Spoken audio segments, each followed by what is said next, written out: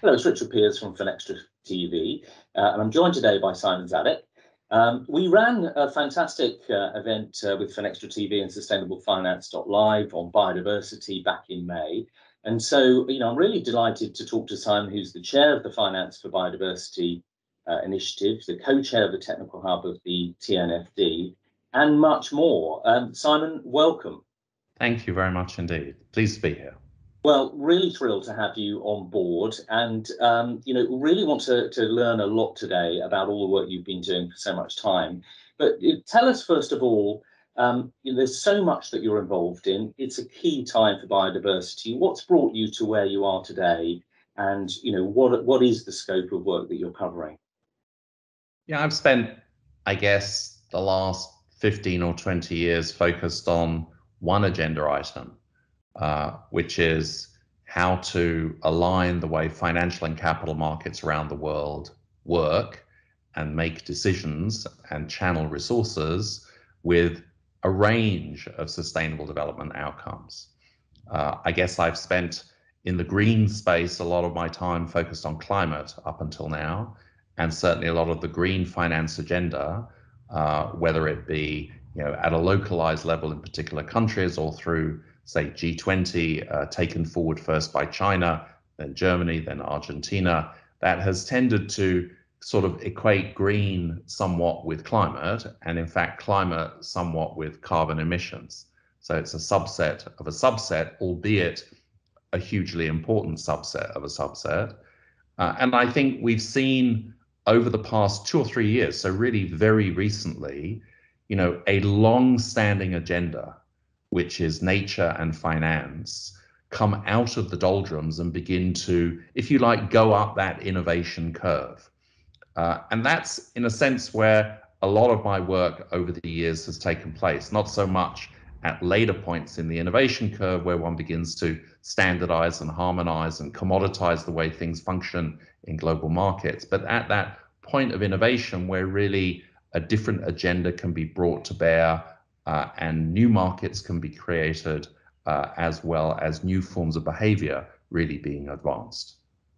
And so, with the FNB and TNFD, all these marvelous acronyms, what are you seeking to achieve with those particular activities of yours?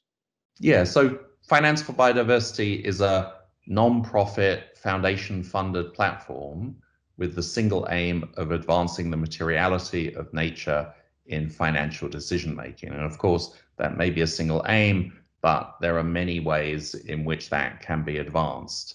Clearly, one part of that, if you like, the foundational piece, is to advance the way nature is priced in private financial markets.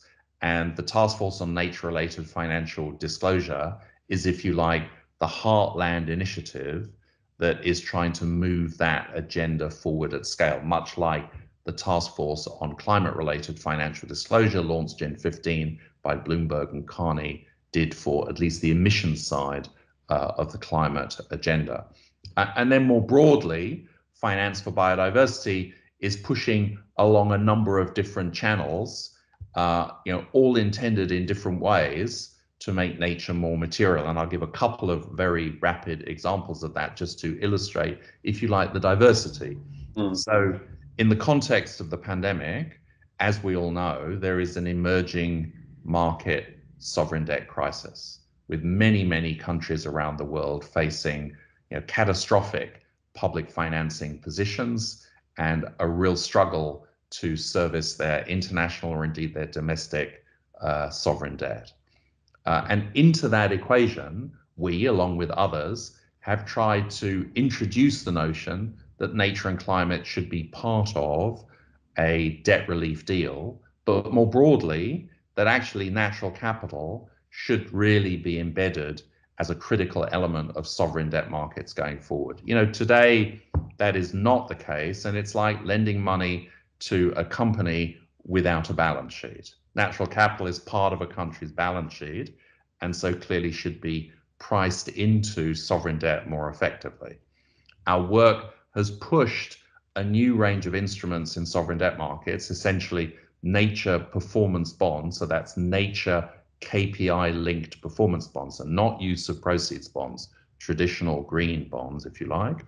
And that would be an example not only of a compliance agenda, but also really trying to understand both the risk dimensions and the opportunity side of natural capital in different countries, and finding different ways in which that can be priced into one of a number of critical capital markets, in this case, sovereign debt markets. And then a second example, at a completely different point in the financial system, is the coalition that we have just launched along with the non-profit organization, the Green Digital Finance Alliance, and a coalition called Each Action Counts, which is a coalition of mobile payment platforms that are focused on how to bring behavioral change, particularly in citizens' consumption decisions, through the use of algorithms driving information across mobile payment platforms to the user,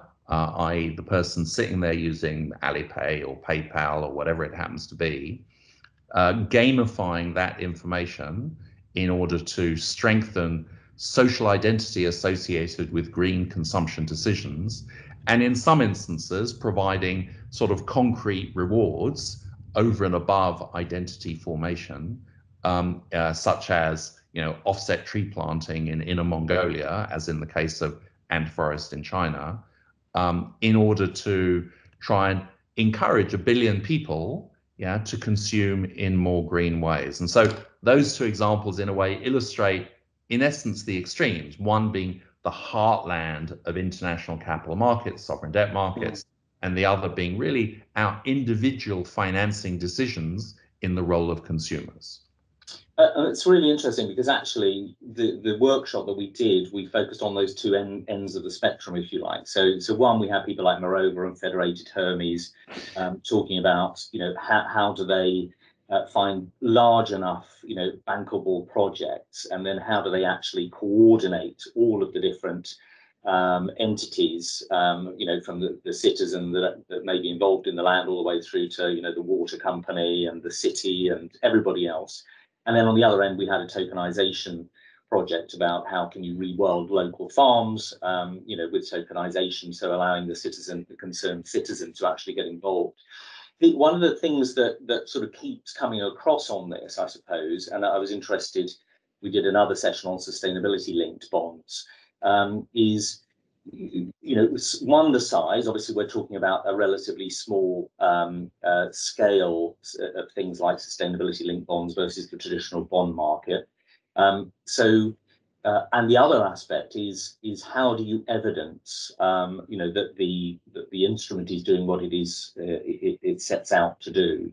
How do you tell that? Can you ensure the consumer that's having that nudge behavior that actually, you know, you can see all the way through the supply chain to say that that basket of goods is indeed, you know, sustainable, if you will, and as you're billing it. So these are all challenges, they're all solvable challenges, but how do you see the scaling and the evidencing of truth to make all of those markets come to pass? And what is the role of your organizations in helping, you know, get that traceability, if you will? Sure. So on the first, let's start with going back to the sovereign debt side, and then perhaps I'll give a couple of different examples.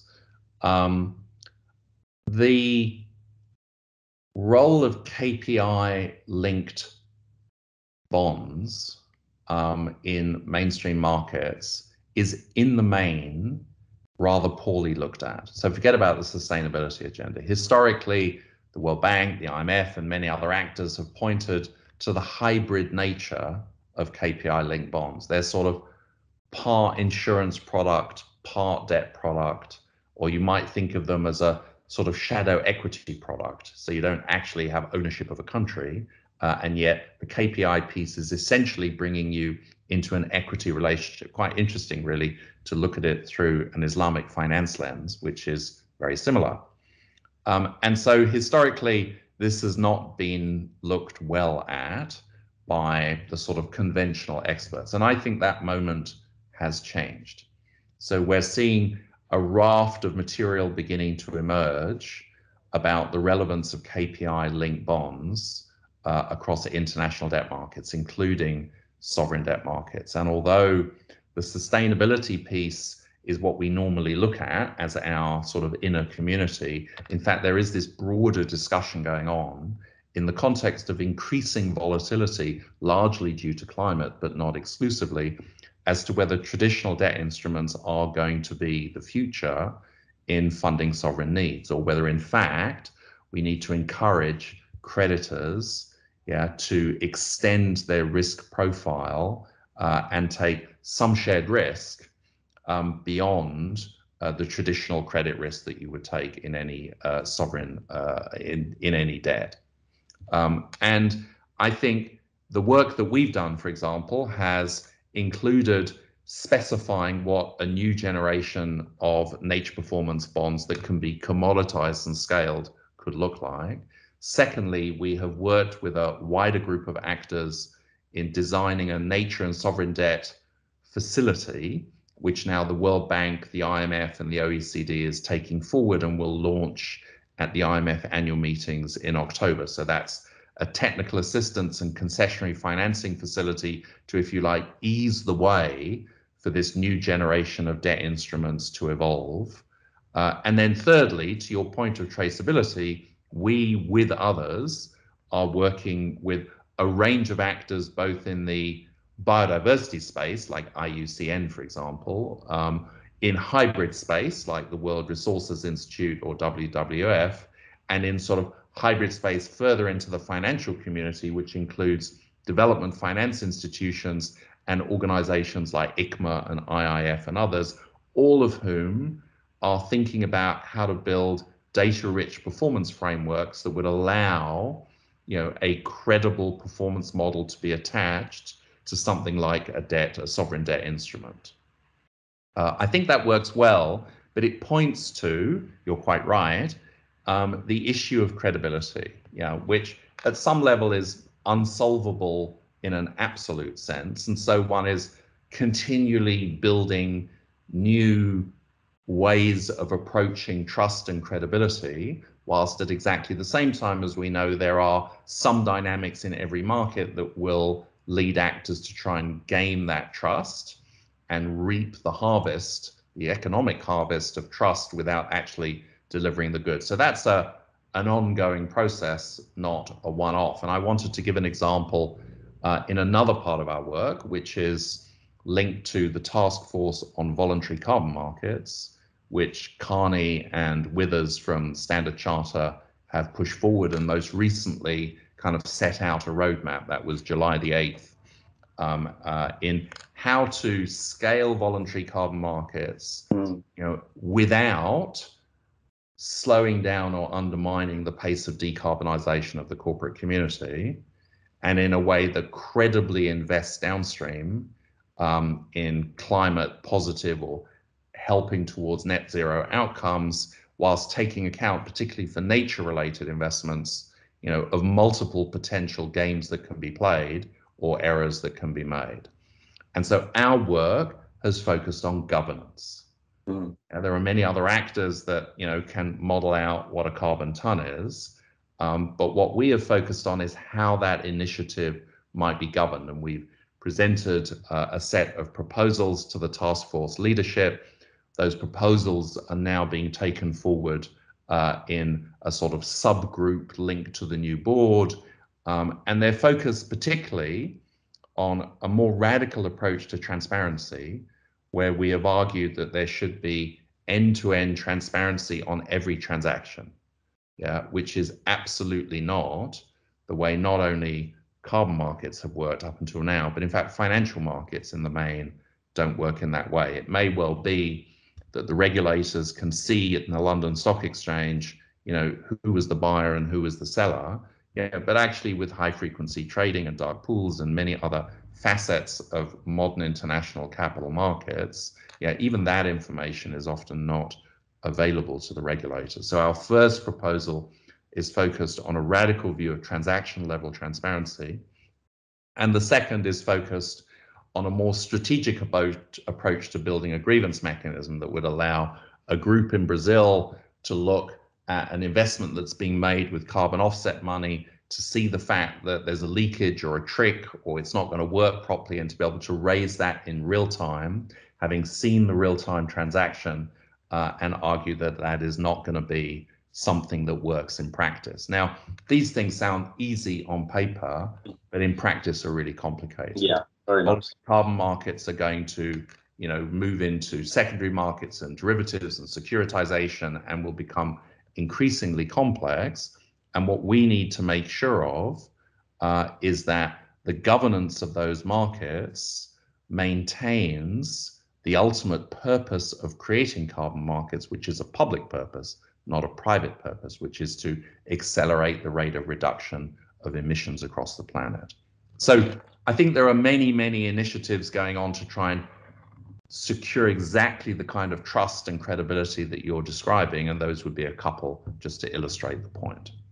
Really, really great response, thanks. And I think one of the things that our audience will be interested in is that, if you look at the FinTech world, Competition Market Authority, open data, and then open banking, moving to open finance, there was this move to try and put a lot of innovation and FinTech muscle into accessing data, looking at transaction information, and making that transparent to the consumer through lots of different innovations.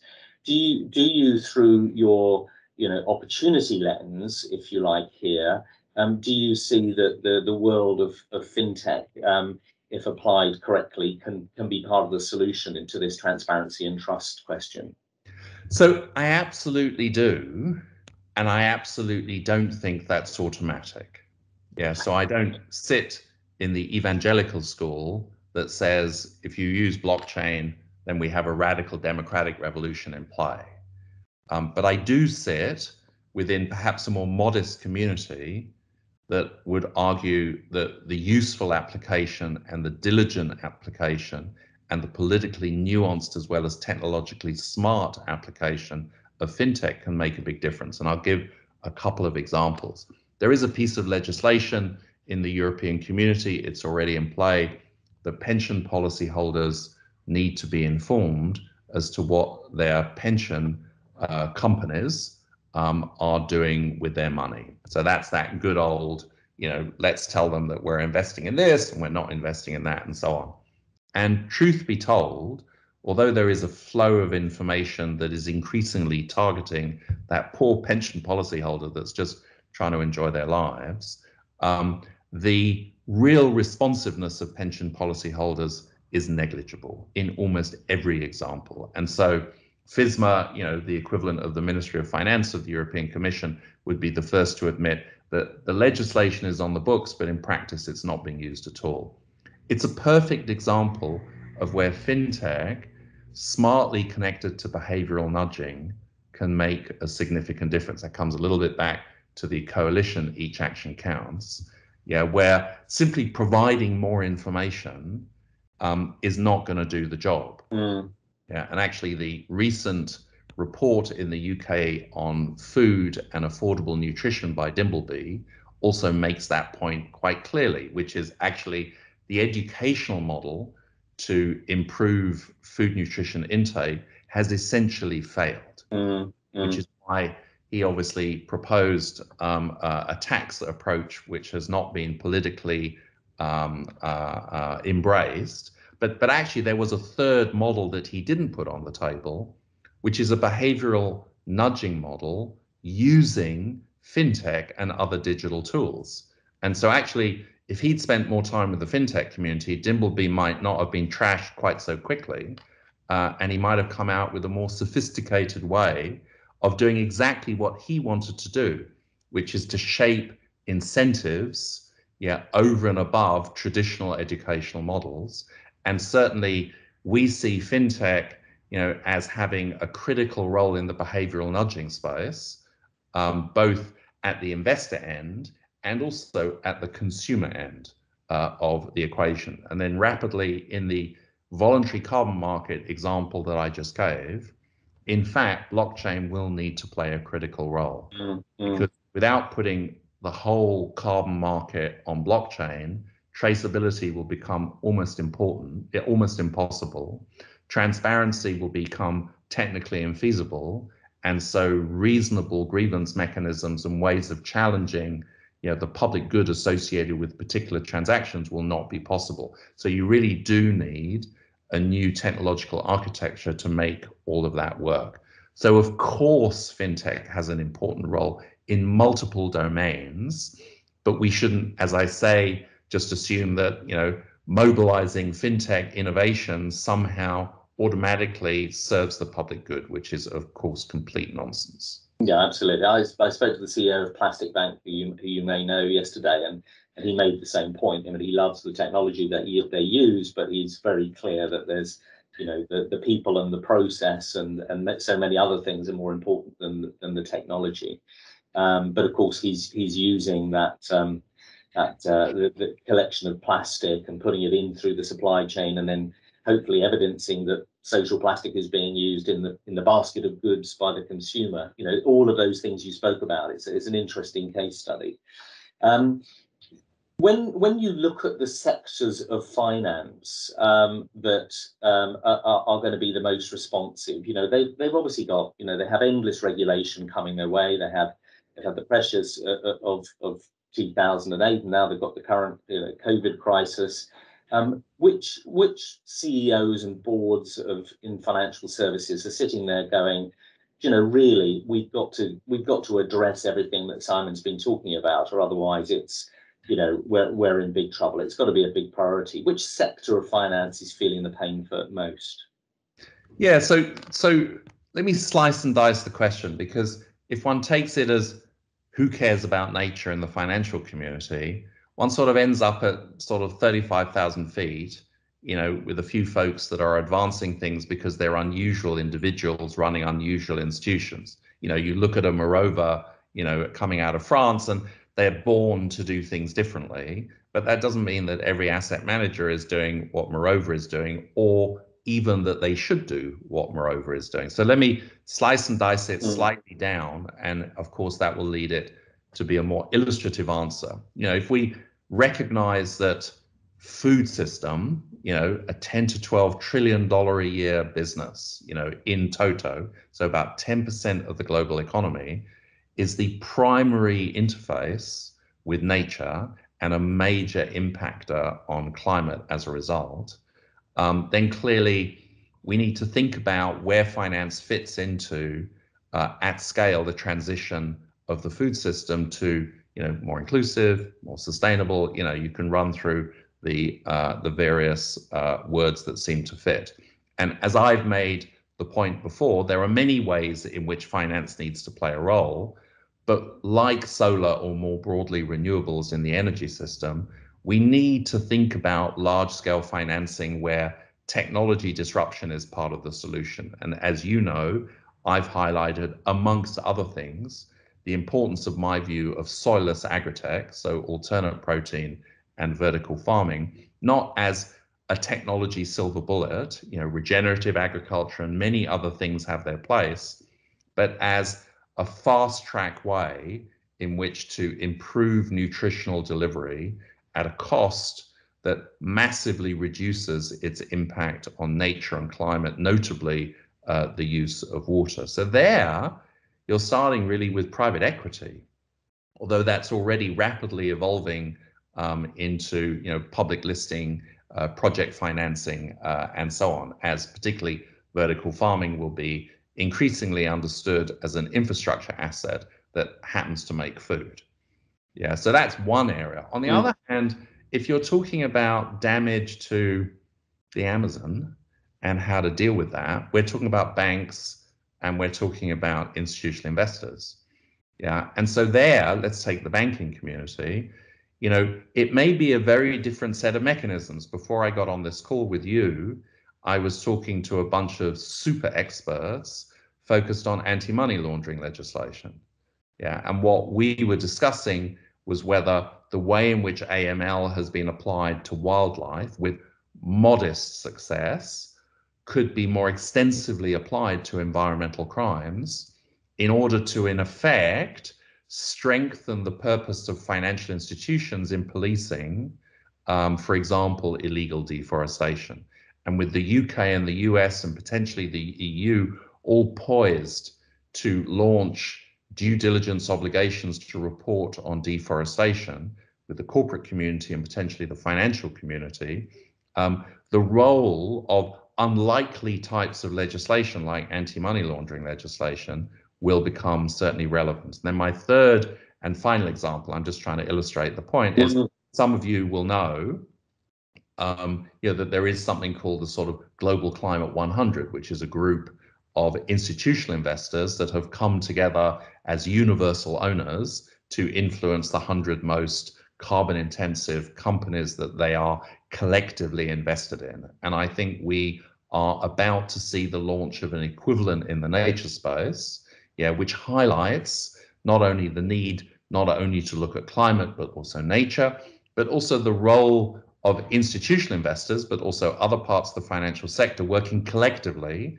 and using their investment power not only to invest money, but to influence the way in which companies behave. And of course, I'd close on that by pointing from vastness of institutional investors to the influence that Engine One has had in its voting around Exxon and its placement of several board directors on the Exxon board, and so point to not only the traditional lending and investing roles, but the role of really financial activism and its increasing place in addressing both climate and nature issues. Thank you. I mean, that's again really illustrative. Switching gears slightly to TNFD, which obviously you're intimately involved with, Task Force for Nature-related Financial Disclosure, you touched on earlier on. I think it would be useful for people to try and understand, the process and the timelines that's going to work to, and how you see orchestrating, what is a big diverse group of people to deliver action. It might seem like a talking shop at the moment. How do you get that into something that's delivering practical change?